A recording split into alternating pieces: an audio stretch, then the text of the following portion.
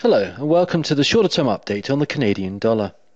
The sharp recovery following the spike of 101.30 suggests a declining wedge from 105.85 is now complete and encourages our view of further consolidation in the right hand shoulder of the bullish medium term head and shoulders pattern.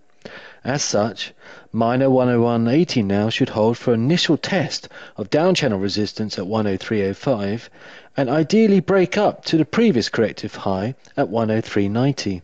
However, as we still see a lot more consolidation, look for a subsequent return to 101.80 to buy before the dollar can break up to 105.85.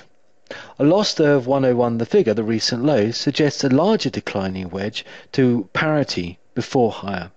Good luck and have a great day.